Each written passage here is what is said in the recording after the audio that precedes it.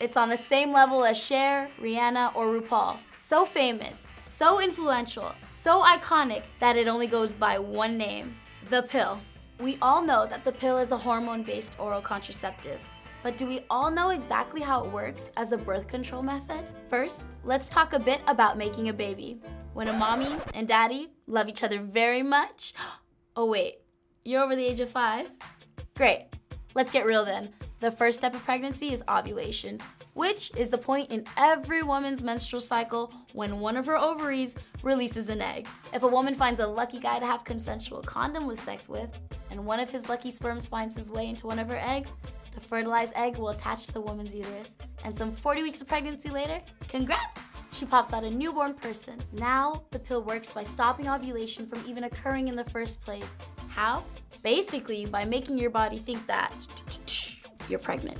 See, once a woman becomes officially knocked up, her body ups the production of the hormones progesterone and estrogen.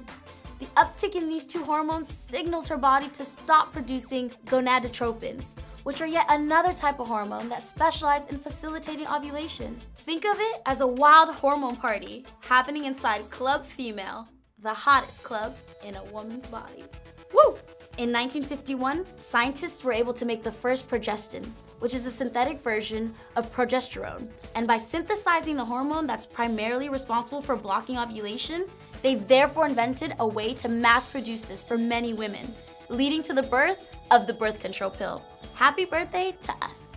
Although stopping ovulation is the pill's main job, the hormonal changes from the pill also thicken the cervical mucus, making it harder for sperm to pass through to reach an egg. It also makes it very unlikely that a fertilized egg can attach to the uterus. It's basically the woman's cervix saying to the sperm, "You shall not pass." However, it's the 21st century, and this isn't Lord of the Pills with just one pill to rule them all. Scientists have continued to create different types of progestins, often combining them with estrogen, in the hopes of reducing or eliminating the negative side effects that the pill can sometimes cause, like blood clots. And estrogen, all pills must contain progestin, since that's the primary hormone needed to block ovulation. In fact, many women do better with the combo pill, which contains both progestin and estrogen.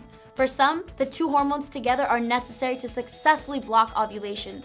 But as most of us know, it can take a bit of a trial and error to figure out which type of birth control works best for you. Plus, you don't even need to be tied down to oral contraception. Vaginal rings and patches also achieve the same effect for some women. You might still be wondering why women still even get their period when they're on the pill, since they aren't experiencing natural ovulation. And the truth is, the periods aren't the same. It's kind of weird. In a normal instance, when a woman ovulates but the egg doesn't get fertilized, her hormone levels drop significantly, signaling her body to menstruate and shed the uterine lining, aka they holler at Aunt Flo in her red caravan to roll on into Tampon Town. But when you're on birth control, the ovulation-preventing hormones are only being released for 3 weeks out of the month. That 4th week is simply 7 days of placebos with absolutely no progestin, which kind of tricks your body into believing that you had ovulated and the egg wasn't fertilized. And yada yada yada. Grab your tampons and pads because your period is here now. What's weird is that while the pill prevents ovulation, it doesn't completely prevent the uterine lining from building up during your cycle. So your birth control period is sometimes called withdrawal bleeding, which somehow sounds way more intense than menstruation. But the good news is that periods on the pill tend to be lighter, specifically because the lining doesn't thicken nearly as much. You take the good with the bad, you know?